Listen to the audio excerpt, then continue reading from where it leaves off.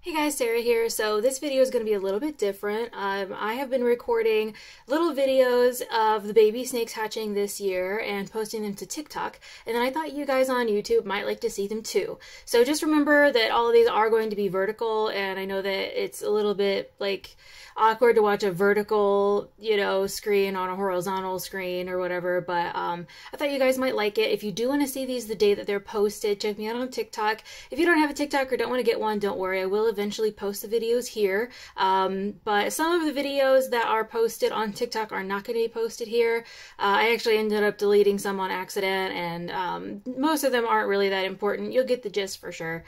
So I hope you enjoy this video, and I'll see you at the end. Thanks for watching. Here's a quick snake update. These eggs are exactly at 60 days today. I don't know if you can tell or not, but that one in the middle there is a little dimpled, and that's actually a good thing. That means that they're getting close to hatching, so I expect them to be hatching just about any day, maybe in about a week or less. Baby snake update. I told you guys it was going to be any day. Clutch number 74 is hatching right now. Obviously, 2 of them are pipping, and the rest are probably going to come within the next 24 to 48 hours. Both of these are ultra. Thought you guys might want to see what a setup for a baby corn snake looks like, at least for a breeder, for a lot of breeders anyway. These are just food prep containers that I have put holes in, and there's a moist paper towel in there with a little water bowl, which right now is just a cap. A quick update on the most recently clutch that started hatching, the first clutch of the year. It's very interesting to me. They're not all completely out yet, obviously, but it's really interesting that this was supposed to be an A-male to an ultra-male.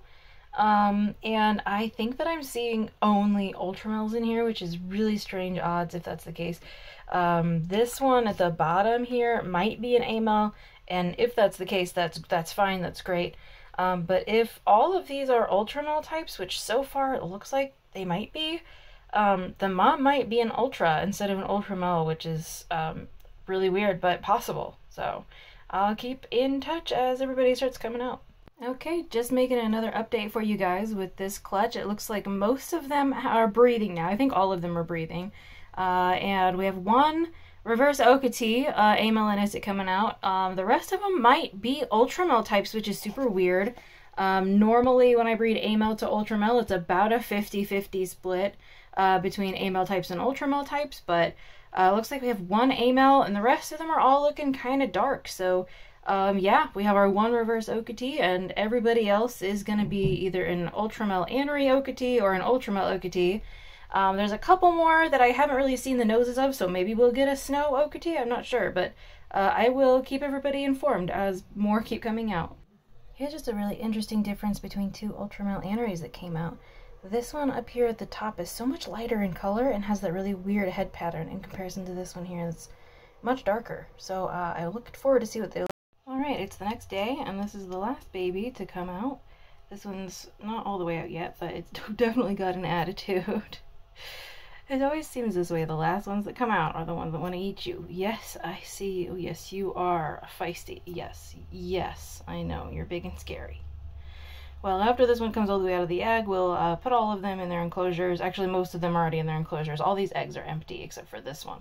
So, yeah, after they're all out, we'll get all of their enclosures and we'll sex them, and we will do another update. So the final count on this clutch is 1 A-male, 2 ultramales, and 6 ultramale aneries like this little one right here. We're also really female heavy. There's only 2 or 3 males and all the rest are female from what I can tell right now.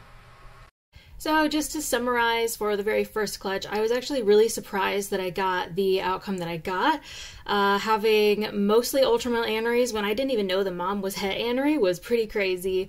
And yeah, I'm really happy with that clutch. It is kind of odd that there was only 1 A-male type. When they were first coming out, I was afraid that there weren't going to be any A-male types at all, and I thought maybe the mom was an ultra, but she's not. We got an A-male type, she's an ultramale, and I think I might actually keep her. I originally was not going to keep her if she didn't have any other genetic potential, but now that she does, I think I might keep her. So yeah, let me know down in the comments which one was your favorite and what you're looking forward to the most with the next clutch. The next clutch is going to be the Green Blotched 2 Halo. Please subscribe and like this video and share it with anybody who you think might also like it. Thanks for watching. I'll see you in the next video.